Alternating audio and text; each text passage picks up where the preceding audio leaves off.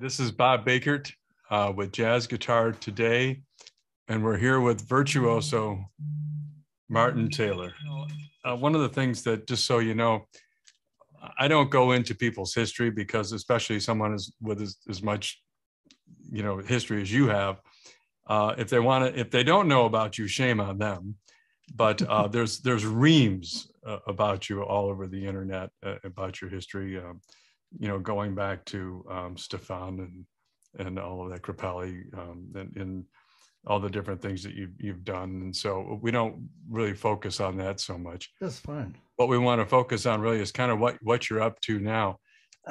First of all, I've admired your playing for like forever. I mean, your tone, your sense of melody and harmony, and you're known really as a fingerstyle player now. But I've heard you play single note bebop lines, and you can, excuse my expression, you can play the shit out of that stuff. but today you're mostly you're making your you're making your bones, if you will, playing fingerstyle melody guitar, and you do it so beautifully. I mean, really, the tone is tremendous. Tell me about life. What's happening with Martin Taylor? Catch our people up. Well, I was back in the US in September, and because I had to postpone my annual guitar retreat in the Catskills last year, obviously for obvious reasons, when the pandemic hit. So I went to everyone said, well, it's okay, we'll come next year. So I managed to come over, despite the fact that the US was closed to outsiders. But I got a special dispensation to allow me in. I had to go to the US Embassy and beg them, please let me in. So I came over and we did that, and then Frank Vignola and I did a few dates together.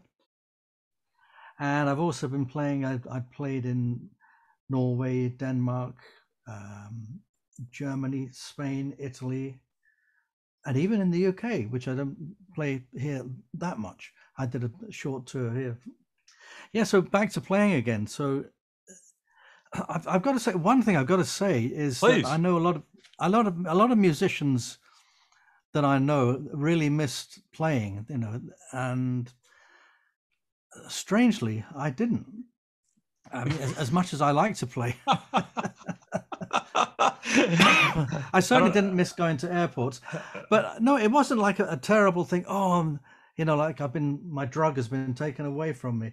Right. It wasn't like that at all. It was, I thought, but I do things at home anyway in here. So I've got my online school and my Patreon site and writing books and things. So I've got plenty to do here. But when I went back to it, then I wondered at first what it would be like to play again, and how long it would take me to get back into it. But it didn't take any time at all, and I just got back into playing, because I've been doing it for so long. I've been on the road for the best part of 50 years, 48 years or something like that. 18 months, that was the longest I've ever been in one place ever in my life. Wow. For such a long time. So it was great coming back. Yeah, well, really, I mean, how I started was really like playing sort of the older kind of jazz, and playing. My dad was a big fan of the Hot Club of France, so obviously Django Reinhardt. I always played with a pick. Yeah. And then a bit later on, I got more into playing straight ahead jazz, playing bebop, and I played in groups. But playing solo was always fascinated me, and the guitar as a complete instrument fascinated me, because I used to, I'd play in groups with piano, bass, drums, and a horn player maybe. I used to think to myself, well, when I'm playing single lines, it's a bit like a piano player playing just only with one hand. There's all this other stuff that we can do as well. So that really became a fascination for me. So it was always there. And I remember going to see Andre Segovia when I was quite young, and just being amazed, just a guy getting up on a concert hall platform and just playing the guitar all on his own. And I thought, yeah, I'd love to be able to do that, but playing jazz, because that's another thing. I've always played jazz, even though for someone of my generation, you'd think that I probably came up from the Rolling Stones and everything, but I didn't. I played jazz right from the beginning because my father was a jazz musician, so I just wanted to play jazz. Then, really, when I met a great guitar player when I was about 19, I think I was. A gentleman called Ike Isaacs, and Ike played guitar with Stefan Grappelli at that time, a job that I kind of took over a while after that. He kind of took me under his wing. I was doing a gig. I did the opening slot for a Barney Kessel gig when I was 19. Yeah, I was 19. A gig in London, and Ike was there, and he said, "Oh, come round the house and we'll have a play and a chat." And I remember talking to him about how I wanted to play solo, but I hadn't really heard anybody play solo guitar, play jazz on solo guitar. And so he played some George Van Epps for me, some Lenny Breau, and then of course Joe Pass, who I'd already heard. And he kind of set me on that journey because he was a wonderful solo player himself. At that point, my idea of playing solo jazz guitar was chord melody, really. And so I played something for him, just a kind of a chord melody thing. And when I finished playing, he said, "Well, that's kind of boring, the way you're playing." Oh, great. So I said, "Well, what would you do then?" So he said, "Well, I would play this kind of thing." It was "Here's That Rainy Day" I played. And he played it, and he had all these lines going on, sort of going on in the middle. It's like an orchestral arrangement. I thought, yeah, I want to do that. So he was really the guy that opened my eyes. Then when I started to play with Stefan Grappelli, Stefan always used to get me to do a solo tune on every gig. So he very much encouraged me to play solo. So they all started to kind of merge. Then it wasn't until 93 I made my first completely solo album in 86, and which is a little kind of experimental thing. I was never completely happy with it. It was the early days for me. Then in I think 93 I made an album called Artistry, and that changed everything for me, because what it did up to that point, I had a purely jazz audience, and then for some reason just people that liked the guitar got into this record. A lot of people that are into classical guitar got into it, and I started getting invited to play kind of events that I wouldn't normally be invited to as a jazz musician. And then people coming to my gigs and buying that record who wouldn't necessarily go and hear jazz anywhere. So this record is Artistry you're talking about, right? Artistry, yeah, on Lynn Records. Yeah, 92 is what they listed. Sorry, yeah, 92, and Steve Howell produced it for me. Oh wow! And yeah, that kind of set me on that route. At first, I wanted to start playing solo gigs, solo concerts, and I couldn't really get anyone interested. They said, "Oh." Even promoters that I knew wanted me to play with a band, and they said, "Oh, no one's going to listen to solo guitar for an hour." And I kind of agreed with them. I thought, yeah, I'm not sure whether I could keep anyone's attention. But when I did the first night completely solo, not like doing a short set of 3 or 4 tunes, right? I was quite nervous about it, but it worked out fine, and nobody left, nobody threw anything at me, and then kind of word got about this, and then it became that anyone that wanted to book me wanted me to play solo, and then it became more difficult for me to actually say, well, actually I've got a bunch of musicians I want to play with. No, we want you on your own, so that kind of changed. So it was really for the demand changed, really. And yeah, I think there's only a few guys that I can think of that can sit out there with just them and the guitar and be compelling. you know. Obviously, you know, Joe Pass could do it. Your buddy Tommy Emmanuel certainly can do it, but that's a whole Yeah. different But that's a whole different that's a whole different thing. But you know, there's only a couple of guys that I can think of that can have the well, charisma, you know, on stage, the performing charisma to keep an audience engaged with what they're doing. And it's not chops, it's not the tone, No, it's not there's another element of the presentation of the music that you have, you know, you have that that. other element is storytelling. There it is. Thank you. And telling storytelling through the music. I mean, yeah, I speak to the audience as well, and I have a very, you know, I don't have an act. I don't have a script Right. when I speak with the audience. But when I do speak with the audience, I engage with them in a way that if like we would be talking now, and you know, I talk a little about what I'm playing, also learning how to pace a gig as well, so that it has a real flow to it. And yes, it's got to be, you know, it does have to be entertaining. And like you say, it's not to do with, you know, all to do with being, you know, with virtuosity. And even though, you know, it's good to set light to some fireworks once in a while. Sure. But it's more, you know, you got to, it's emotions in storytelling. You know, you want to excite people, but at the same time you want to make them laugh and you want to make them cry as well. And that is the whole thing. Storytelling is the key to it. Storytelling through the music. Yeah. That's where I was going, is that you know, when I listen to you play, I do hear the story. I do hear the story, and I do hear the sincerity in which you want to communicate to your audience. Yeah, you've got to want to do it. You know, you've got huge. to walk out on stage and go. You know, you can't go. You know, oh, I'll go and play if they like it. Then if they don't, you know, you've got to be out that. Wow, you know, I really want to play. So I want to share this. And I learned that. I learned a lot of that. And it wasn't something I studied, but it was just being on the stage every night with Stefan Grappelli.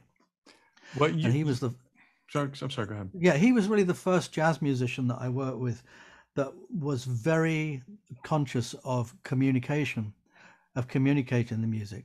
Because up to that point, I'd sometimes worked with some absolutely incredible jazz musicians, and I loved what they did. But it's almost like they couldn't give it away when they went on stage. They couldn't engage an audience, apart from those of us sort of aficionados who go, wow, this is fantastic. But, you know, I use my wife as a gauge for these things. If she says to me, oh, I don't like that, you know, all right, I under, because my wife doesn't like jazz very much. Yeah, well, she's in a long line, you know, we've heard that. That's the other thing I used to get, the other thing when I started playing solo was a lot of people used to come up to me and they would say, wow, you know, I really don't like jazz, but I like that. Yeah.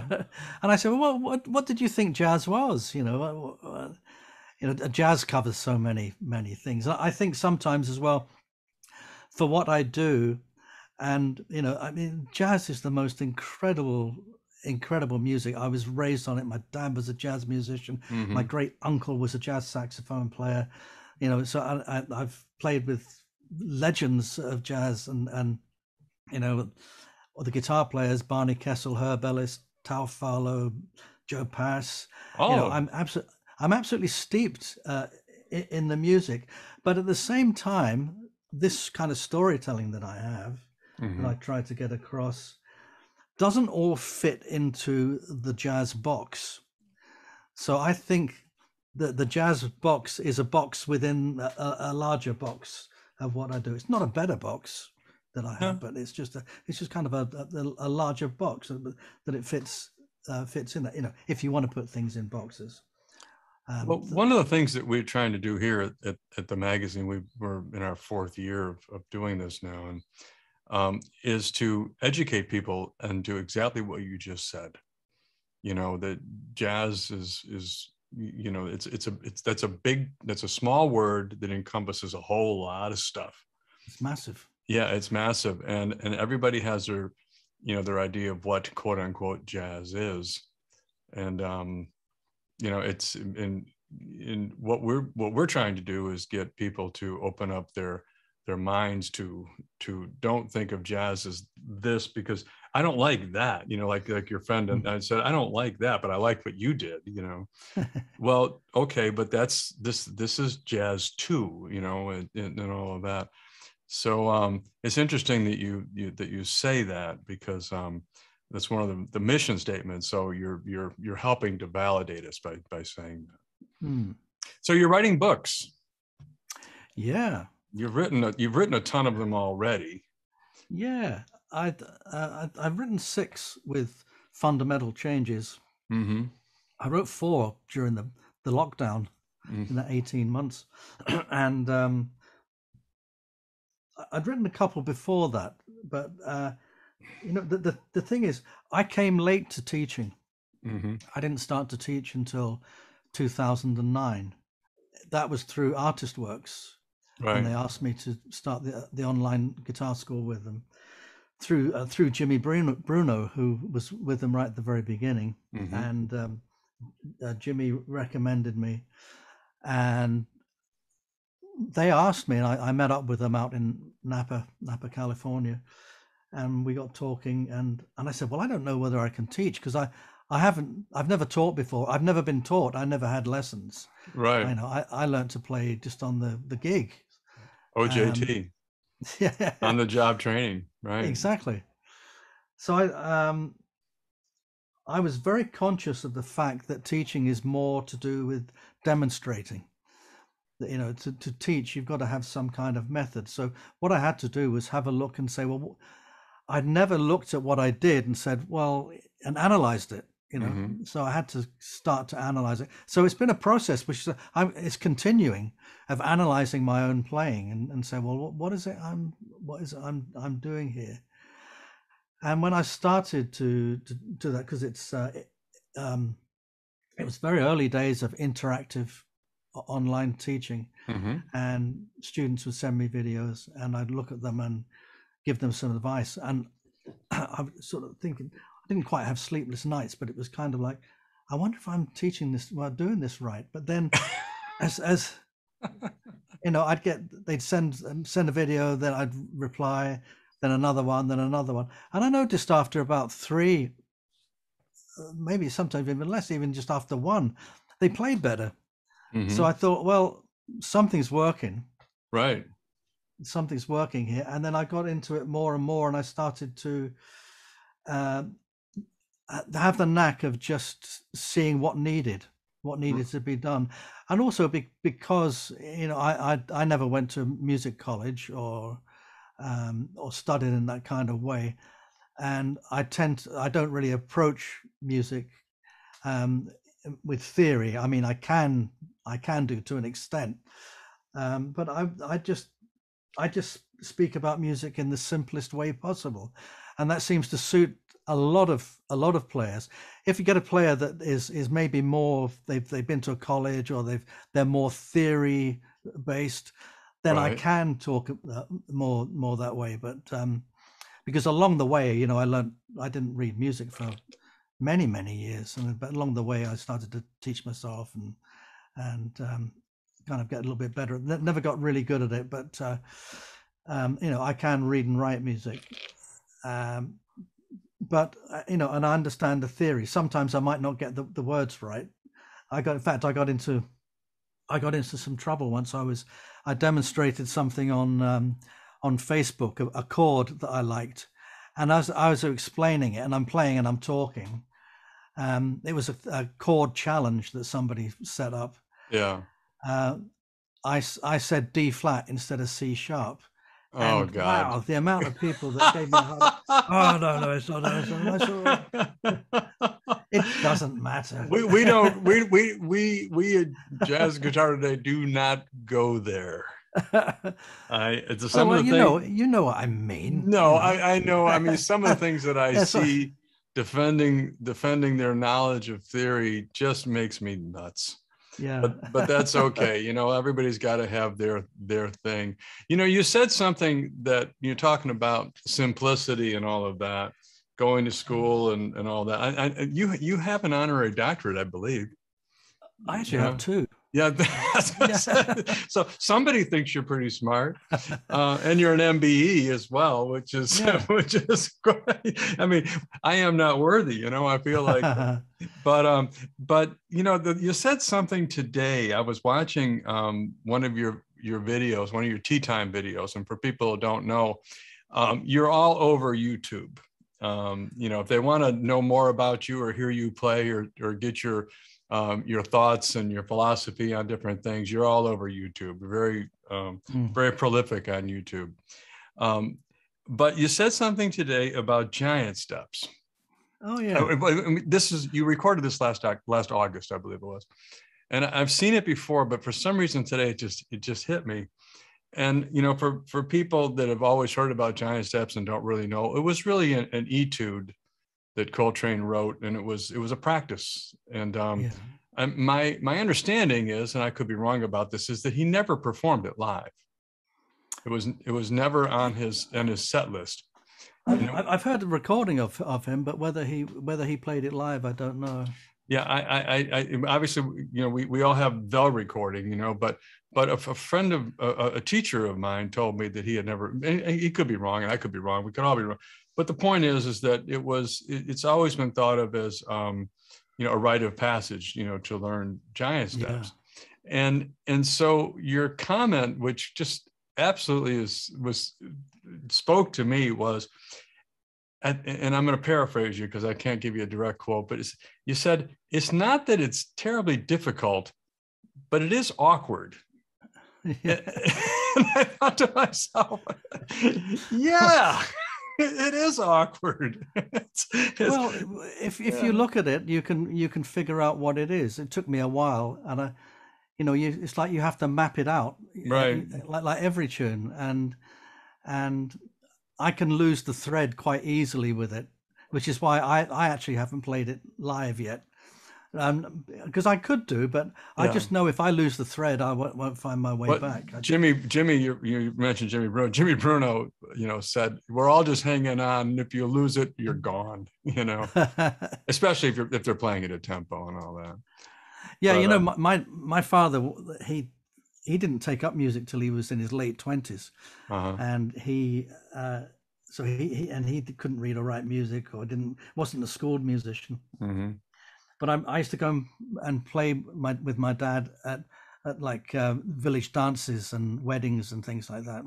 Right from when I was a kid. Then he'd play in little jazz venues, little bars and things around London, and I used to sometimes go and sit there and join in, because I knew some of these tunes because I'd heard them. I didn't necessarily know the names of them, and I figured out that all these tunes used similar kind of chordal things, you know, chordal movement as I saw it at the time. So a lot of these things repeated themselves, and sometimes, you know, if I played something, but I couldn't quite hear where it was going, I said to my dad, you know, if I get lost like that, and my dad said to me, it's very funny. He said, "If you get lost, just play Honeysuckle Rose. It fits everything."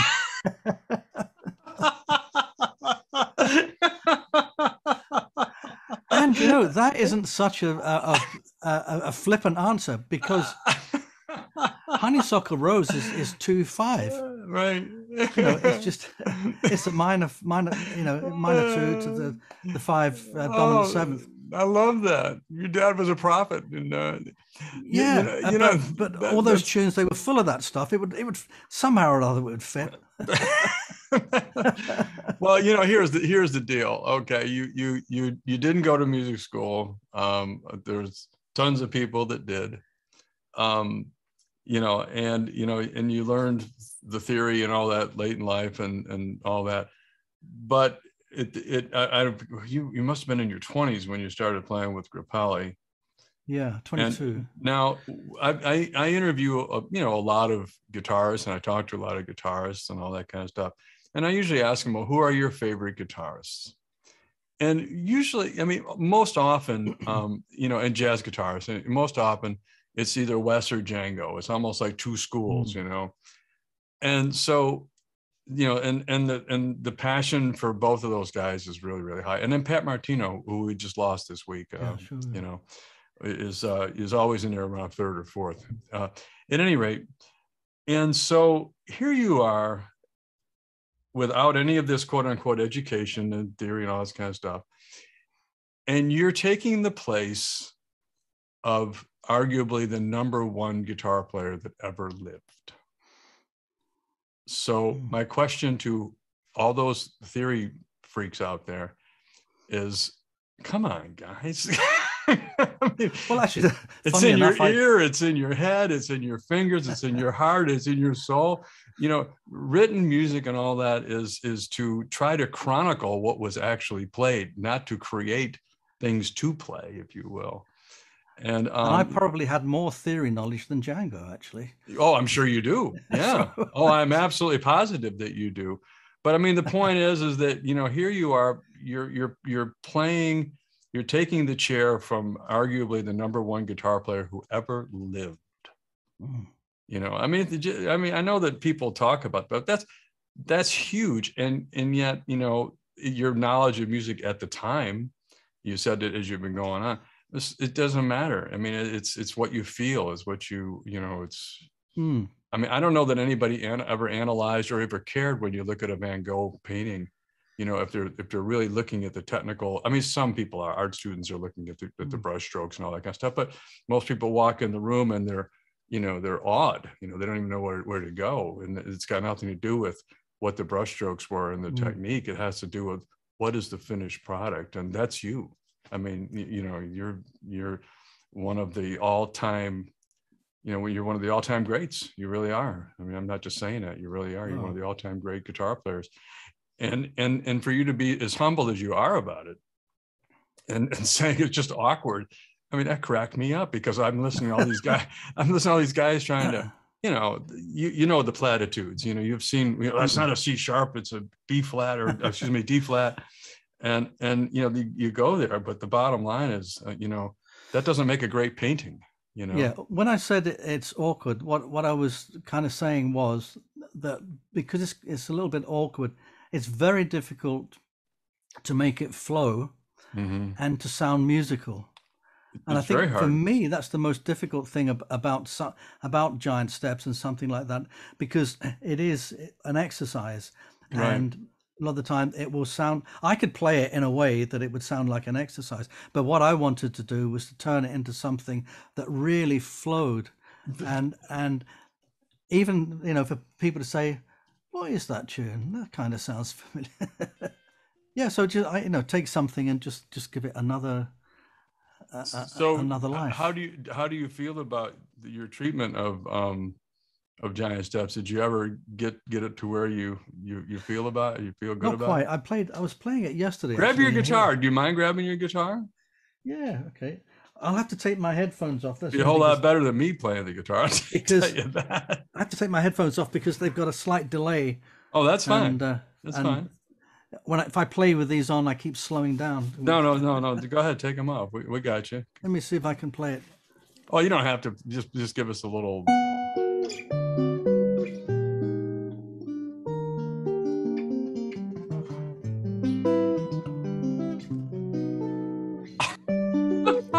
Jeez, that's beautiful.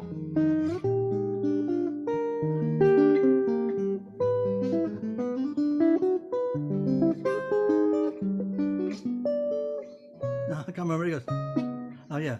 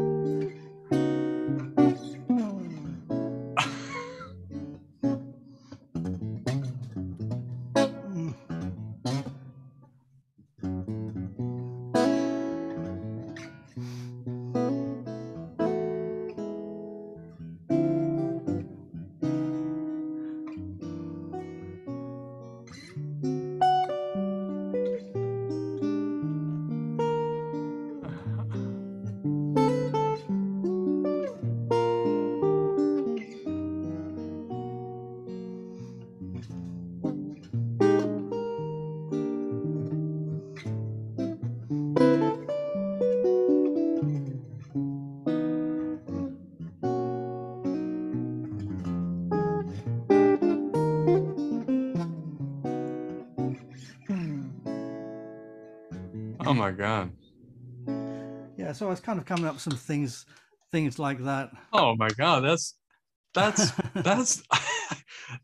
the prettiest version of Giant Steps I've ever heard. But That you was know what's really nice beautiful. is actually playing around it. I'll take these Yeah. off again.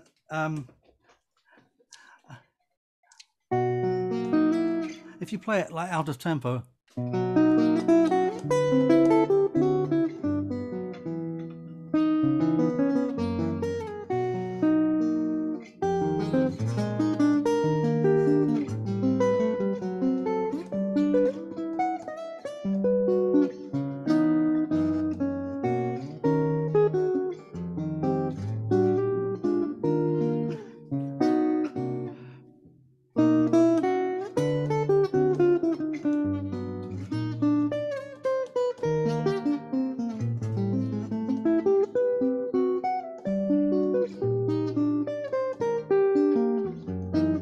just kind of just finding different inversions for that's the chords, that's absolutely and then gorgeous. improvising a line on the top. Yeah, that's absolutely gorgeous. So tell us. But I mean, I'm gonna sit down again. that's phenomenal. I'm gonna have to pull that up.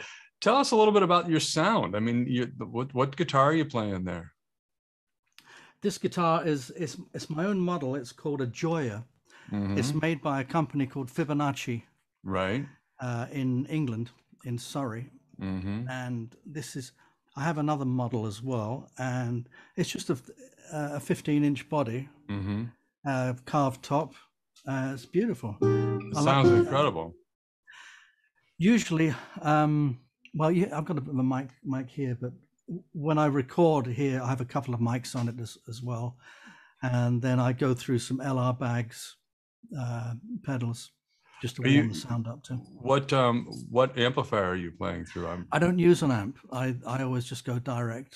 So it's direct. So the speakers the sound that we're hearing is it coming out of some speakers in your room there? No, this is going through Ecamm that I have on here on my computer.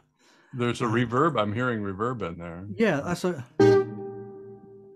a reverb on there, and I've got an EQ. Oh, okay. Okay. Oh, so you've got some LR bags pedals in line before you go Yeah, into. I've got that there, and that's what I use on stage. But if I was recording with my setup just here, Mm-hmm. then I have a couple of mics, a condenser mic on the guitar around about here, and then a ribbon mic around about where Right. the tailpiece is. Oh, it's a And beautiful yeah, tone. I mean, I haven't used an amp for a long time. I think if you're playing in a group and you've got drums Right. and everything, you kind of need an amp. So when you do your live gigs, you're basically using those pedals, but you're going into a DI and you're Yeah, sending go it to through a a DI. house, and then what you're listening to is monitor speakers on the floor. Yeah, then I have a couple of monitors. No wonder you were talking about how much fun it was to get out and play with a big sound system.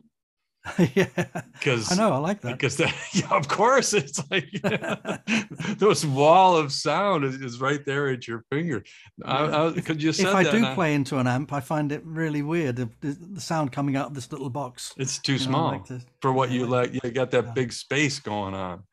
Well, yeah, Tommy plays like that. I mean, Tommy uses sure. a little AER amplifier, and there's a direct box, and that goes to the Yeah. big PA. That's more of a monitor for him. Yeah. Yeah, it's just in fact, it doesn't even use. I mean, but yeah, and that big sound, that huge sound, and it's tremendous. It sounds great. What strings are you using? These are Elixir. Okay, and the Elixir Nanoweb. gauges, are they They're 12s or 12, 13s? 12, 13s? 12 on the top. Okay. So, yeah, I've used these for quite a long time now, and they're always the same when you put them on. They just have that, and it works for me because I don't want a real bright sound, but at the same time, I don't get a regular kind of electric jazz guitar sound. No, it's got all kinds of I have some overtones sparkle and everything. yeah, And it's beautiful. it's not all middly. But if if I was playing in a different setup with, like when Ulf Vicanius and I, when we played together, he gets he gets more of a regular kind of he's got a big kind of thick big sound. Right. Then I change my sound a little, otherwise I kind of sound like a a little mouse playing next to him. Well, you know, there's a couple things. I remember it was at the NAMM show about, golly, that has to be 15, 20 years ago. And, you know, when you go to the NAMM shows, for people who don't know this, North American Music Merchants or something like that. I can't remember what the heck that it's for, but it's the big show, over 100,000 people, every guitar manufacturer, every keyboard, everything for music is there in LA. And as a guitar player, I was working because I had a business where I was kind of a behind the scenes guy in the business end of the music business. But I would take an hour or two every day when I was there, and I would go downstairs into the guitar area, and I would check out all the guitars and hang with the guys and all that. And I did that for 30 years.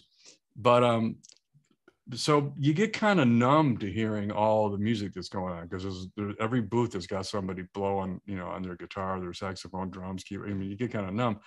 And I'm sitting there downstairs, and I can't remember exactly what booth I was in, but all of a sudden I'm hearing this guitar thing going on, and I'm going, okay, huh? What? Who the hell is that?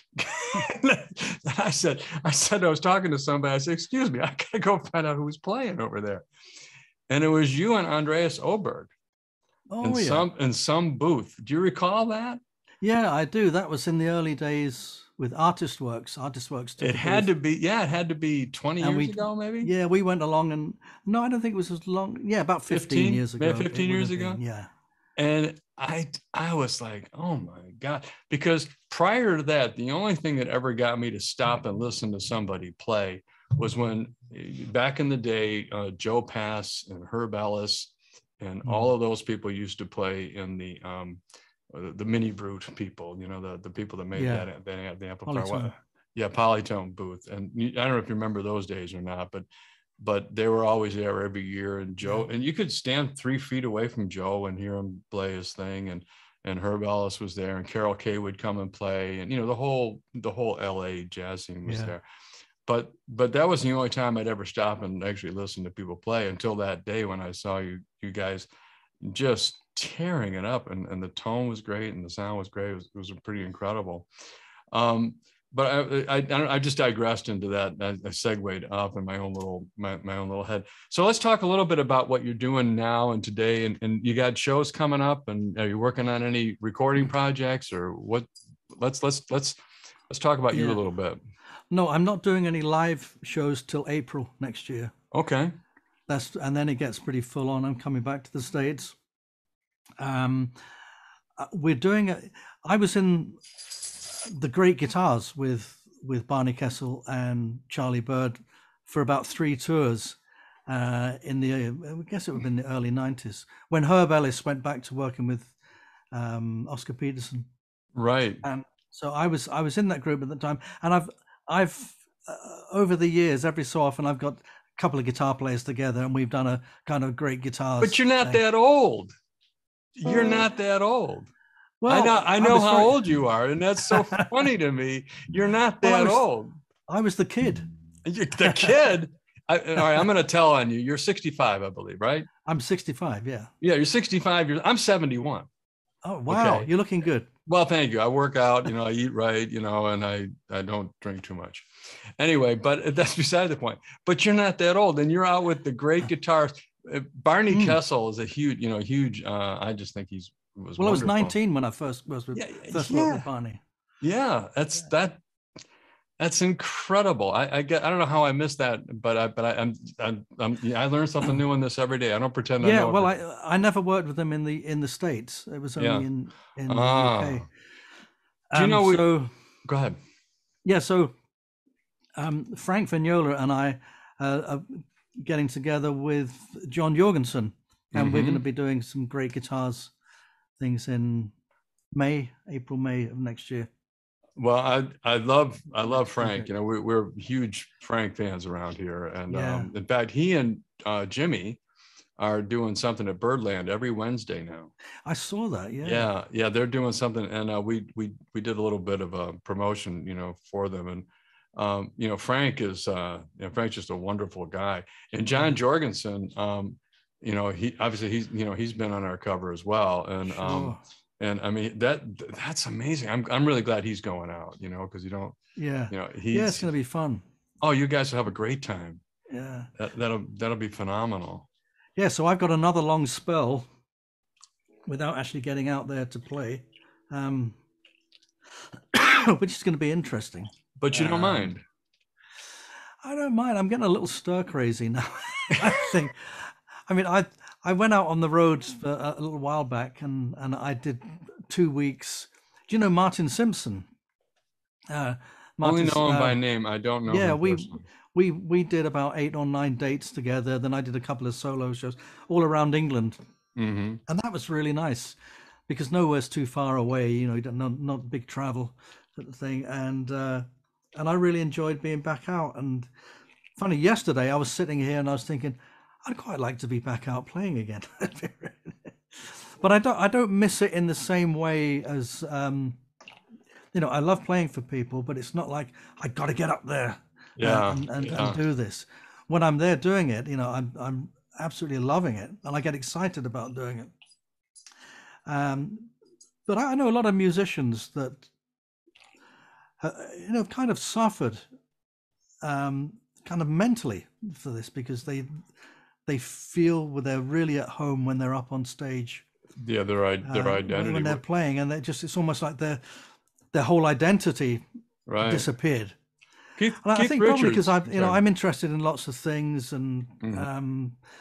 I live out in the country, and my wife, we've been together for forever, so it's been fine being locked up together because we're used to each other.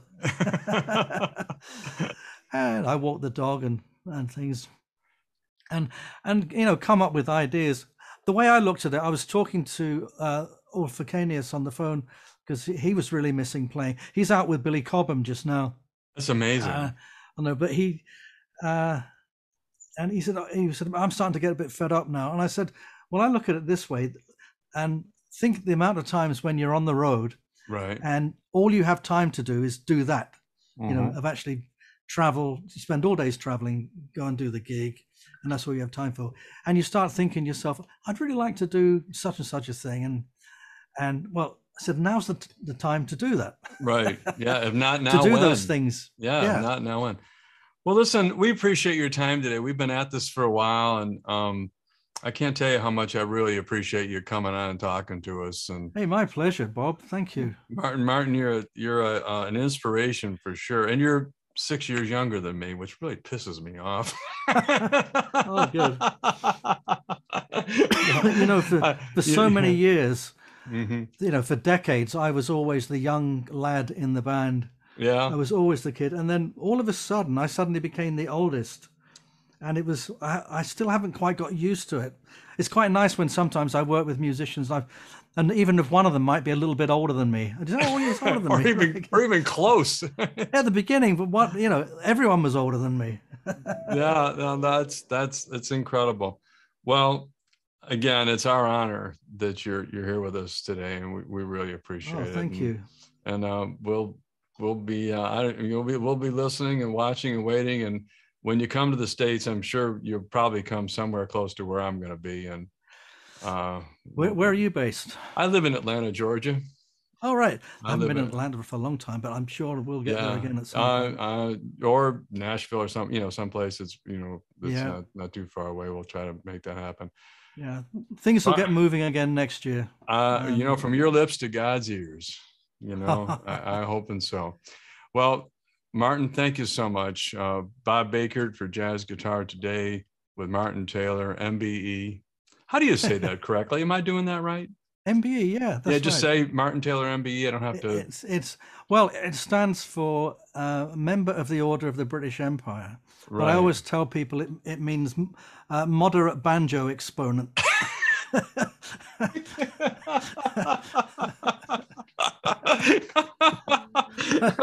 Does the Queen know that? Well, funny enough, there's a famous football player here, and I just watched on the TV. On the news, he got an MBE, and you see him there. It was Prince William that was giving him the MBE because the Queen's kind of taking a bit of time off right now. Right. And he was there at the Windsor Castle, and he was given the MBE. And I was just sitting there, you know, in my pajamas, and I thought, having it with a cup of tea, and I thought, oh, I've got one of them. I've done that. I've done that. Man, I'll tell you, it's such a pleasure. Bob Bakert for Jazz Guitar Today with Martin Taylor, MBE. Thank you so much. Thank you. Thank you. Bye-bye now. Bye now.